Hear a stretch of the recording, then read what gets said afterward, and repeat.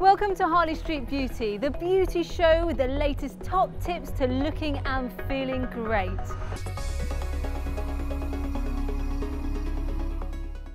Here's what's coming up on today's show.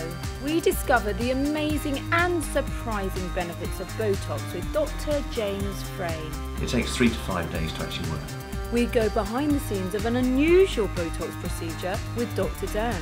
That was incredible. We find out the latest advances in Invisalign invisible braces. The system that we're using today is absolutely the cutting edge.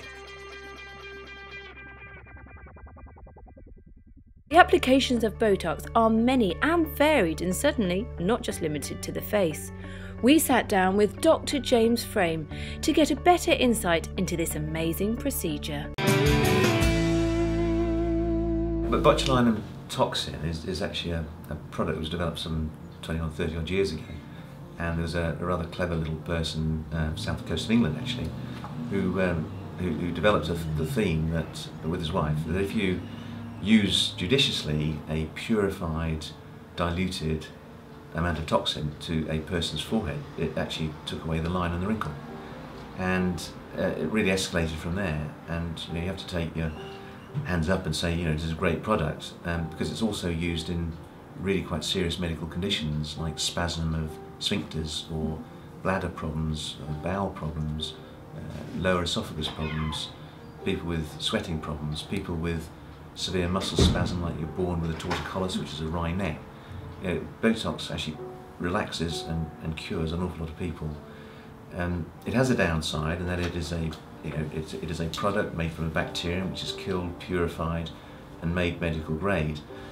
Part of its reconstitution, though, is you have to use human albumin, which is a blood product, which everybody takes the precaution to make a product that you don't have any form of transmissible disease. But that's the only little bit really that gives me a little bit of cause for hesitation.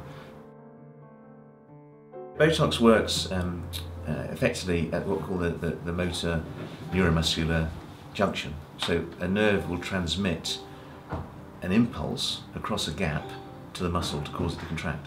And that chemical that sits in that little area is known as acetylcholine. And what it does, it prevents that little product being produced. So when you give it to somebody, you have to wait for the supply, that motor end plate to have gone away, and it will not be reproduced. So it takes 3 to 5 days to actually work. It doesn't work straight away. And it may even take up to 2 weeks till you finally exhaust it. And the faster you move, the more you contract, maybe the faster the effect will be. We also, if you put too much as a surgeon into one little area and you do too much moving too quickly, you will actually spread its effect, because it doesn't just work where you inject it. It will disseminate a little bit within that tissue to have a sphere of influence slightly beyond what you've injected. Now we as surgeons have different forms of this botulinum toxin, and obviously we don't need to go into the trade names of it, but it's actually not licensed for use in facial ritids and lines and creases and that sort of thing. There is one particular product that is, and that's just really licensed for the central area. We can use Botox off license, if you like, to differentially paralyze muscles, to elevate an eyebrow, or to drop an eyebrow, or to take away lines and creases around the sides of the eyes.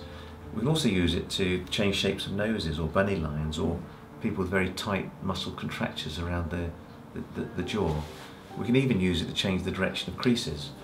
But it has to be used really, really carefully, and we have to understand that what we paralyze, that muscle always has an equal and opposite muscle going the other way, which then will become stronger because it's unopposed.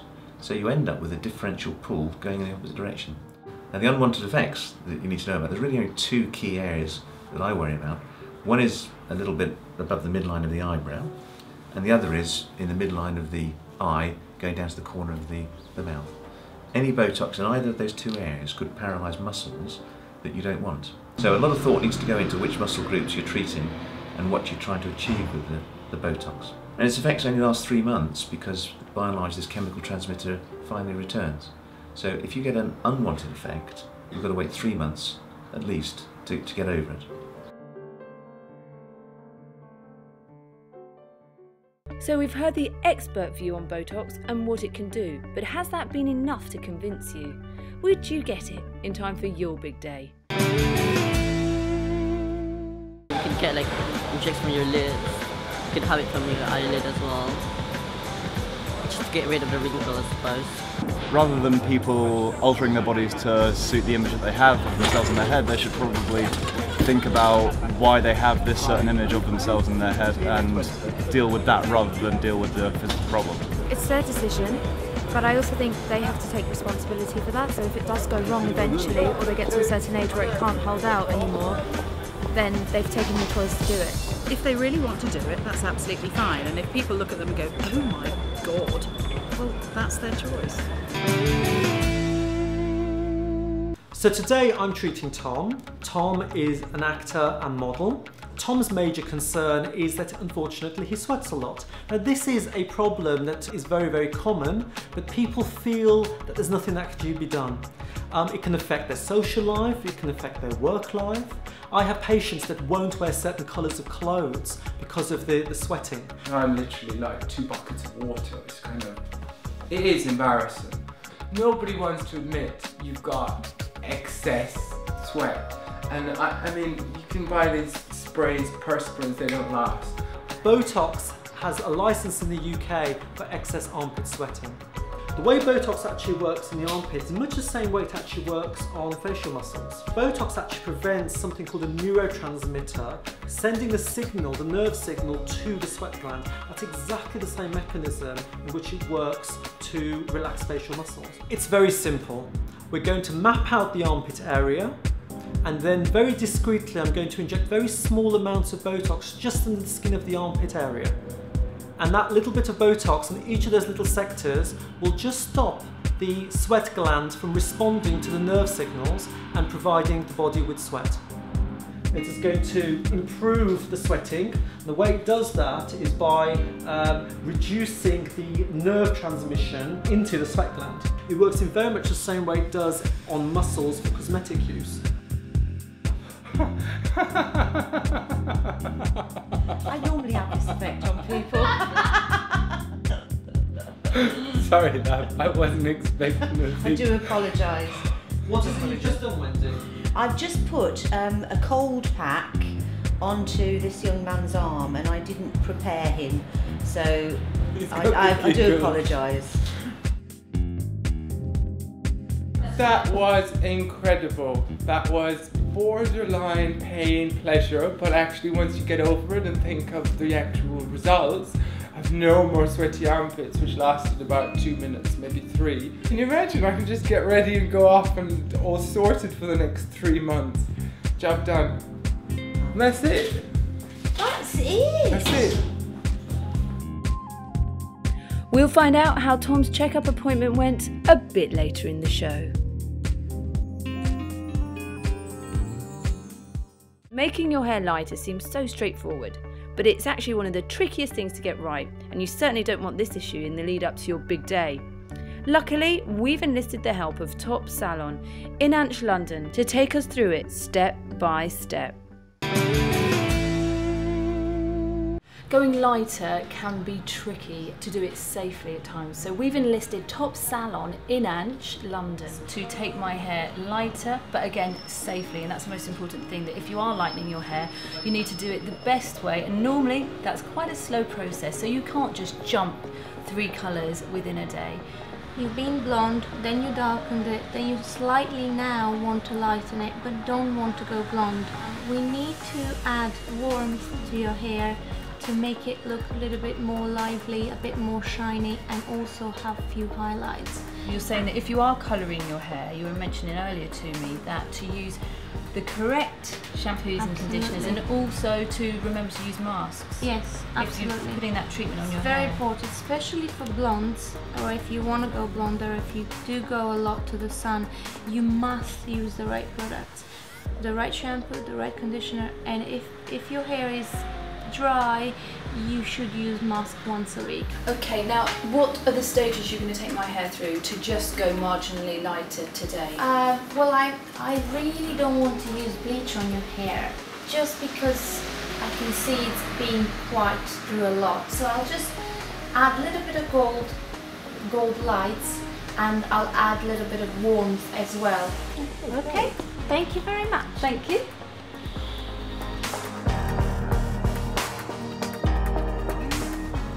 These are warmer colours, warmer tones, just to give you a little bit of warmth back in your hair.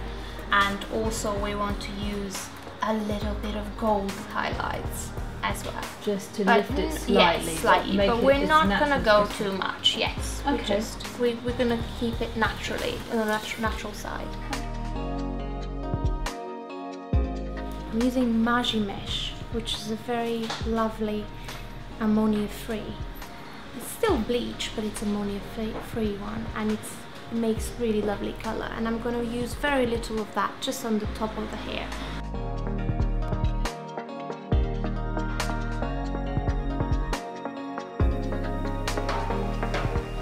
When you are lightening your hair, it's so important to consider the safety and the wellness of your own hair. So you shouldn't really jump 3 shades in one day. The best way to do it is the way we've done it today, is we've lightened the hair and it looks more sun-kissed with a collection of different highlights and lowlights throughout the head. So that's the safest way to do it, and I'm really happy that I have lightened, but it's not too drastic.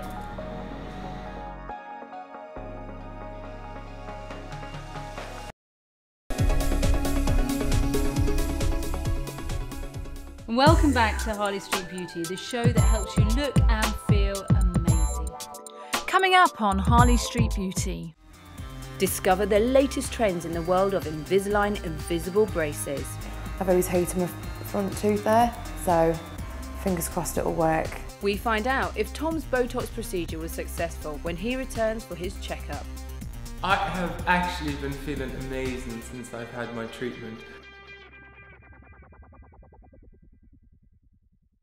An increasingly popular way of straightening teeth is through the use of Invisalign Invisible Braces, renowned for their effectiveness and subtlety. Despite it being a recent procedure, technology never stands still and progress is constantly being made. That's why we visited the Harley Street Dental Studio to find out the latest developments. So the Invisalign procedure consists of initially scanning or recording information from the patient of how their teeth are, how they fit together, and then that's sent to Invisalign, and a CAD/CAM or computer model is created of their teeth, and from that we can design their treatment plan and produce a set of Invisalign aligners to help move their teeth. Today we're going to be taking the records or scanning a patient for their Invisalign aligners. That basically involves taking a digital copy of their teeth and how their teeth fit together, and then those will be scanned and sent to Invisalign via the internet, and then we can produce their computer model. So we're going to be using the iTero scanning system, which is a laser digital scanning system. The system that we're using today is absolutely the cutting edge in Invisalign treatment. It's cutting edge in digital dental scanning.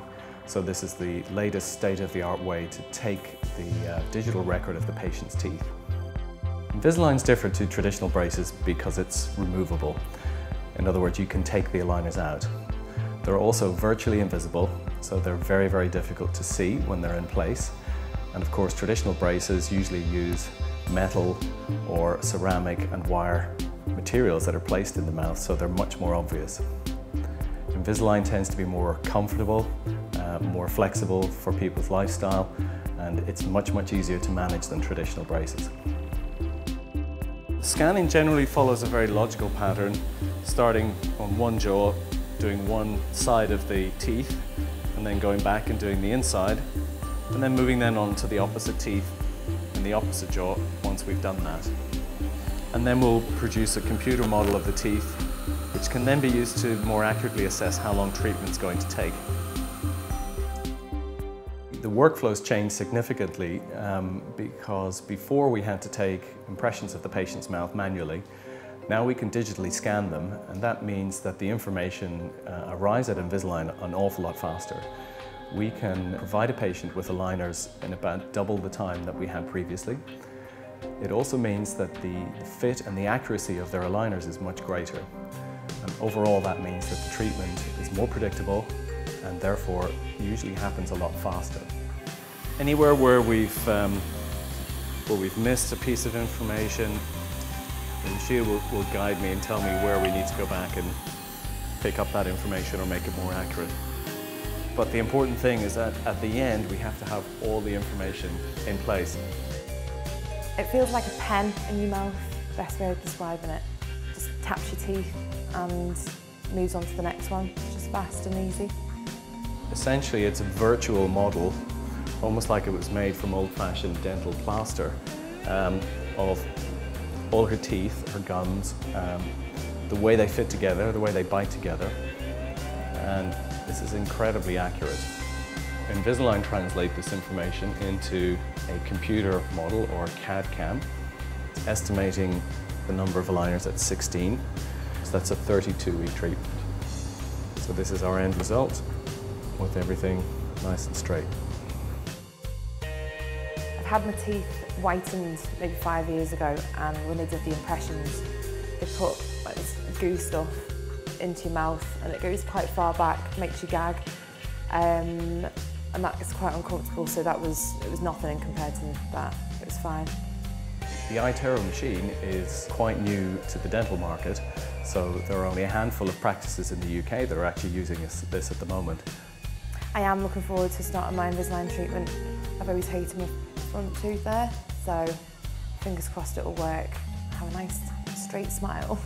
More information can be found about the iTero scanning system on Invisalign's website, and the individual doctors or dentists who provide the iTero service for scanning for Invisalign, that can also be found on Invisalign's website. Earlier in the show, Tom visited Dr. Dan to tackle his sweating issue. Dr. Dan's solution was to inject Botox into Tom's armpits. A few weeks later, Tom was back in the clinic to see if the procedure had been successful. But before we head over to Harley Street, we asked you whether you'd consider this sort of procedure. If that does change your life in a sense, you know, it changes the way you feel about yourself, you're more confident, I think why not? As it is more socially acceptable nowadays. Like. The idea of growing old gracefully is something that we all should really look at, and I think it's too easy to just go out on a whim and say, right, I'm going to change this about me, change that about me, but do we know enough about the long-term effects of what it will affect us? I have actually been feeling amazing since I've had my treatment.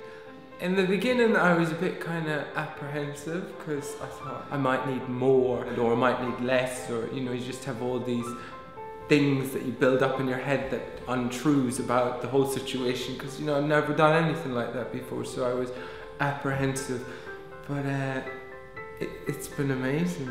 It's been absolutely wonderful. Botox generally lasts about 3 to 4 months. However, my personal experience is that when injected into the armpit, it does actually last considerably more. That does depend upon a person's lifestyle, their exercise regime, and obviously how much they sweat in the first place. And it's very much subjective. For some people, a small amount of sweat can be very devastating. For others, a large amount of sweat means nothing to them.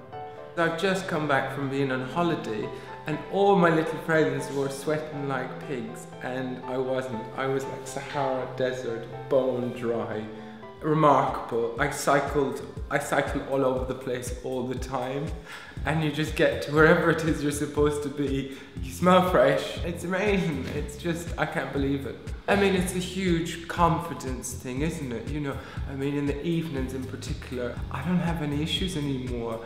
I mean, I don't even wear deodorant anymore. I don't need to. I just don't. I wear aftershave and that's it. There's just so many amalgamation of small little areas in my life that it's really helped. It's not cheap, but it is worth it. Botox longevity for cosmetic use does vary. Part of the variance depends upon the amount that's actually injected, but it's very important to treat people artistically and not to over-treat them for the results that unfortunately can occur, such as frozen faces and certain side effects such as droopy eyes. Certain people with large muscles may need more Botox to get the same sort of result as somebody with slight muscles. So for instance, men generally require more Botox to improve a frown line or a crow's feet or something like that compared to perhaps a woman. So there is a individuality that one has to take on board, but generally speaking, when treated right, you normally can get 3 to 4 months out of a Botox treatment.